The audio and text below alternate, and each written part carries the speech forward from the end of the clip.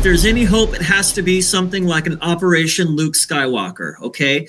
And we had Luke Skywalker take out the Death Star in the first Star Wars movie, right?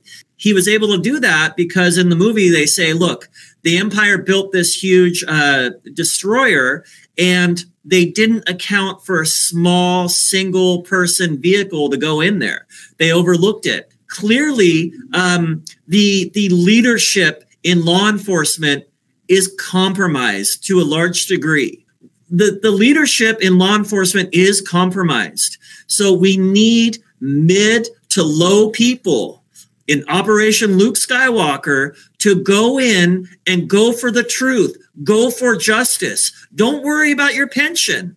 And I've had to throw out, financial security, personal freedom. Just throw it out the window. Go for what's right. Fight for truth. Fight for justice. I got into law because that was important to me. If you got into law enforcement because truth and justice were important to you, start doing your job. Don't take it up the chain of command. They're going to squash you. If you have evidence of criminality by people in high-ranking positions, you need to start exposing them. There's no more. We can't wait anymore. We need truth and justice to prevail. We can't have two-tiered systems of justice.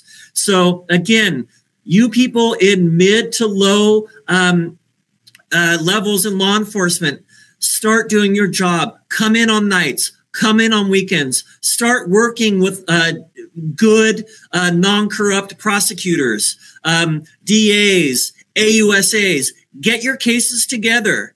And, don't pursue anybody because you don't like them. Don't pursue anybody for political agendas.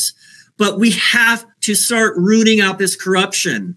And right now, we don't have any movement. So if we have any hope in our future, rather than defund the police, we need to believe in law enforcement. We need to support law enforcement. We do need reform, but we don't need to defund. And we need you people to do Operation Luke Skywalker and start rooting out this corruption. And if it's your boss, you need to go for it anyway. You can do it. Please, our whole country is depending on you.